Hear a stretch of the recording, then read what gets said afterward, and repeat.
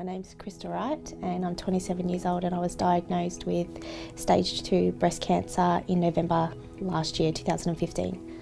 Obviously, being 27 and being diagnosed with cancer was quite a shock. I've heard nothing but, fantastic stories of the staff and the doctors, so it was easy to decide to get Peter Mac to help me out. The interaction, I think, between scientists and clinicians are really important to help drive forward the science and to try to bring that to patients. We can be right there with the patient and then literally come up to the 12th floor to process the sample. And then when we process the sample, we hope to understand what's making that breast cancer grow, and we potentially can then enrol that patient onto a clinical trial. And we're really the only centre in the Southern Hemisphere that has this capability.